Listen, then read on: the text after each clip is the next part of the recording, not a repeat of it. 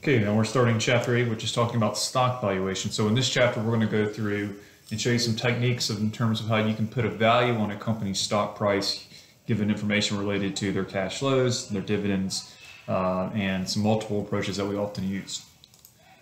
So again, the outline is according to finding the way to estimate stock prices depending on the future dividends of a company and dividend growth.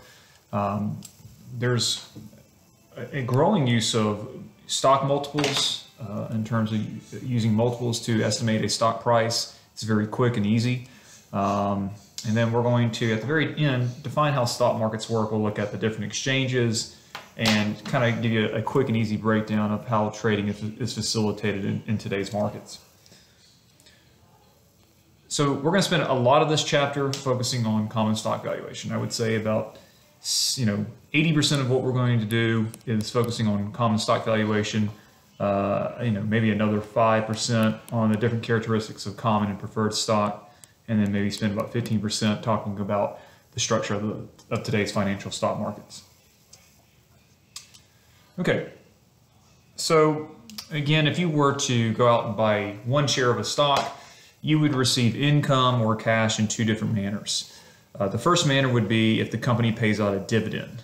Again, if a company goes through its yearly operations, has pretty good net income, they have two choices. They can either take the net income and retain it, plow it back into the company, reinvest it, or they can reward their shareholders by paying out a dividend. So again, if the company pays out a dividend, the shareholder will receive that dividend and they can do whatever they want with it.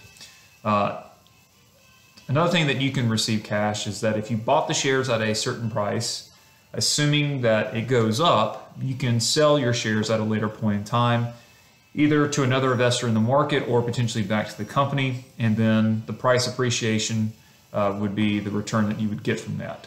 So just like with bonds, the price of an asset such as a stock is simply the present value of these expected cash flows. Again, the cash flows could either come in the form of a dividend, or when you liquidate or sell your shares at a later point in time, would you get some type of price appreciation from that? So let's look at this example right here. So we are dealing with purchasing a share of a stock from More Oil Inc. Okay, now this particular company is expected to pay a dividend in 1 year, and you believe that you can sell the stock for $14 at that time. If you require a return of 20% on investments of equal risk, what is the maximum you would be willing to pay for this stock? So ultimately what we're doing here is we're solving for the present value. Okay, so sometimes we also denote it as P0. P0 stands for the current price of the stock. So what would you be willing to pay for it in today's terms? So in this example, we have a little timeline here. You're going to receive a dividend 1 year from now of $2. So that would be a cash inflow, right? Likewise, you would be able to sell the stock for $14. When you sell a stock, somebody has to buy that stock from you, and when they pay cash for that one share of stock, you receive that amount, right? So if you're selling it for 14 bucks, whoever buys it from you is going to give you $14 in cash. So in this case, we're not only going to get the $2 in dividends, we're going to get $14 in cash. So in this case, we're getting what, 16 bucks in 1 year, and then from there we need to discount that back to a present value. So in this case, we're going to take that $16 and divide it by 1 plus the discount rate. And if I require a discount rate of 20%, I'm going to take 1 plus 0.2 and divide it by 1, which allows me to discount it back. So in this case, we'll take 16, which is 2 plus 14, and then divide it by 1.2. And you don't have to raise it to the power of 1 because anything raised to the power of 1 is itself. So when you solve, you should end up getting 13.33.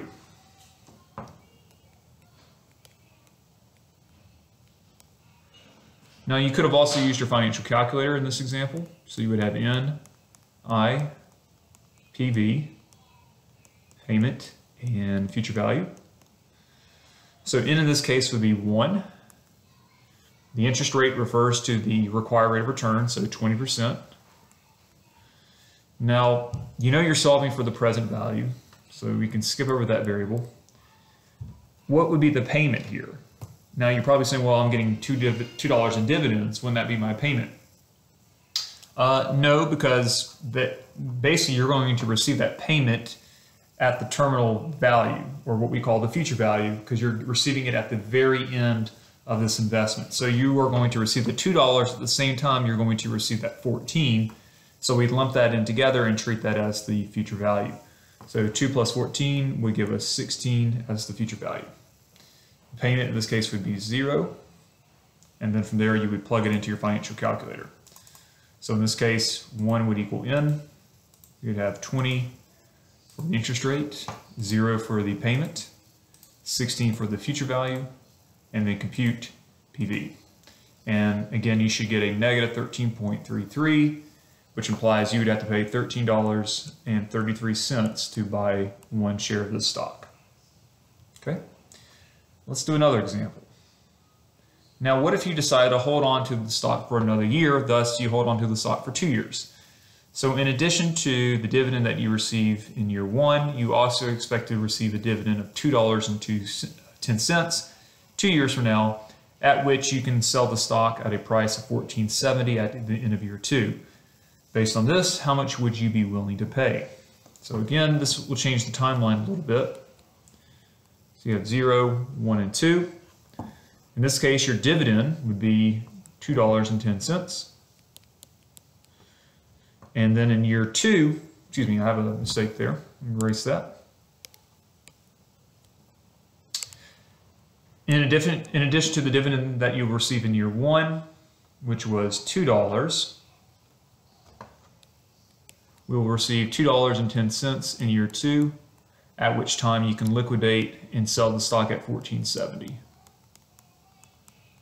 So from here, we would still discount. So 1 plus 0.2 to the power of 1. And this would be 1 plus the required return of 20% raised to the power of 2, because we are going 1, 2 periods back to the present value.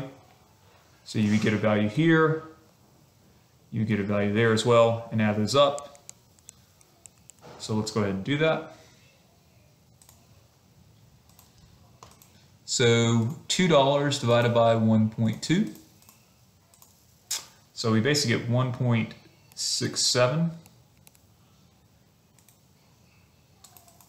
And then $2.10 plus $14.70. That gets us $16.80. Divide that by 1.2 raised to the power of 2. And that should come out to 11.67 roughly. And then we need to add those two together. So adding this to, 1.667. You're getting roughly the same answer. You're getting 13.33 roughly. Okay, so you notice here that the present value that you computed, sorry about that, is the same thing that you got up here. Let's do one more example. What if you decide to hold on to the stock for 3 years? So in addition to the dividends that you receive in year 1 and year 2, you expect that dividend to be $2.20 and a half a penny at the end of year 3, and the stock price is expected to be $15.43 and a half a penny. How much would you be willing to pay for that? So we have a little timeline here. This time we're doing 3 periods. We're going to get that $2 in year 1, the $2.10 in year 2. We're going to get the dividend in year 3 of 2.205, at which time you can sell the 1 share of stock at $15.435. And again, we will go through the process of discounting. And this time we'll do 1 plus 0.2 raised to the power of 3. And we'll get 3 separate values. Okay. So from here, we're going to go ahead and discount each of these 3 values. Now we should know from the previous that the first one was 1.667. So we can go ahead and write that in. Next one should be 2.1 divided by 1.20 squared. So this is 1.458. And then last but not least, so this would be 2.205 plus 15.435. So you should get 17.64. 1.2 raised to the power of 3. So you should get 1.728. So 17.64 divided by 1.728. You should get 10.208.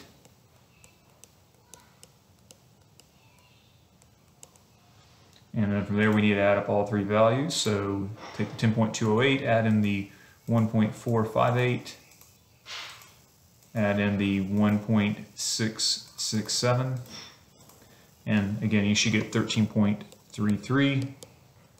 So in every single case you should get $13.33.